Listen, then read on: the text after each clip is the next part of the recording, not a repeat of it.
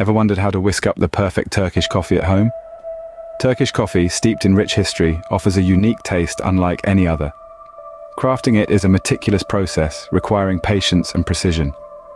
Stay with us as we guide you through the simple steps to brew the perfect cup of Turkish coffee at home.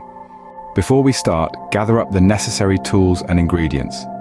You'll need some aromatic coffee beans, a touch of sugar, and fresh water. As for tools, grab a cezve, coffee grinder, a teaspoon, and a demi-tasse. All these items are linked in the description. Now that we have everything ready, it's time to get brewing. The magic of Turkish coffee lies in its brewing. And here's the secret. It all starts with the grind. You'll need your beans as fine as powdered sugar, almost like cocoa. Once ground, you're ready to start the brewing process. Now, take your cezve, that's a small, long-handled pot, and add your coffee. How much?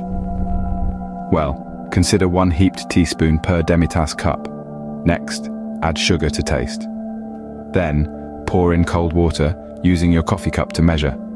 Place your cezve over low heat. This is where patience comes in, my friends. As the coffee warms, a thick, frothy mixture begins to form. This is your cue. Just before it boils, remove the cezve from the heat. The froth is the crowning glory of your Turkish coffee, so don't let it escape by boiling. There you have it, a beautiful cup of Turkish coffee ready to savor. Indulge in the rich taste of your homemade Turkish coffee. You've journeyed with us through the unique process of brewing this delightful beverage, from gathering the right tools and ingredients to mastering the perfect brew.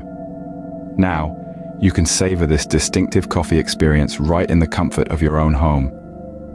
If you enjoyed this video and found it helpful, don't forget to like, share, and subscribe to our channel.